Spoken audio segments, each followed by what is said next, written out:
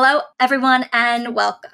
I'm Rachel Krall, one of the National Account Managers at C1Gov. Recently, we had the incredible opportunity to be part of the 2023 Alamo ACE, hosted by the Alamo chapter of AFCEA at the beautiful La Cantera Resort in San Antonio, Texas. During this event, I had the pleasure of interviewing Josh Foster from Ciena, a prominent figure in the federal sector known for his expertise in optical technology and digital transformation. Our conversation provided insight into Ciena's contributions supporting the federal sector. In our interview, Josh shared his experiences from the event and delved into a significant case study that Ciena and C1Gov deployed together in the federal sector. So without further ado, let's jump into this insightful conversation where Josh sheds light on these critical topics. Can you give us an overview of what the AFCEA Alamo ACE event is about? AFCEA Alamo ACE is really about bringing together the leaders of both industry and defense into a collaborative environment where we can spawn ideas off of each other. And so that cross-pollination gives us the ability to reconnect with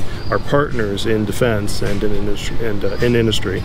How is Ciena involved in this year's Alamo ACE event? Ciena's a platinum sponsor, and we also host a booth here. So it's a chance for us to meet new folks and speak with other leaders and work with our existing partners.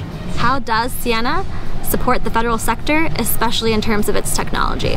For many years, Ciena has been involved as the backbone of DISA's optical core, and we've also embarked upon a number of network modernizations across DoD. So it's a chance to see where the direction is heading within the defense industry, and allows us to make new partnerships as well. Can you share a success story of how Ciena has made a significant impact in the federal sector?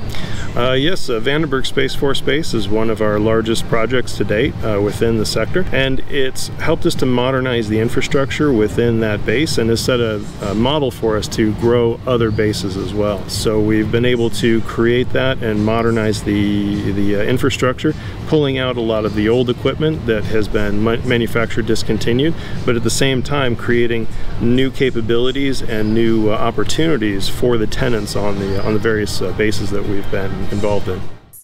This event brought together leaders and experts in cyberspace, multi-domain operations, and military ISR operations, creating a dynamic platform for discussion, innovation, and strategic insights.